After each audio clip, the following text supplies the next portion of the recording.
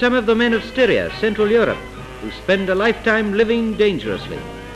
The logs from the mountain forest are bound together and made into rough, yes, and very rough, rafts, and navigated down the swift mountain rivers, past to narrow bridges and treacherous rapids, 2 men in the bow and 2 in the stern, and it's heavy work keeping the raft in mid-stream.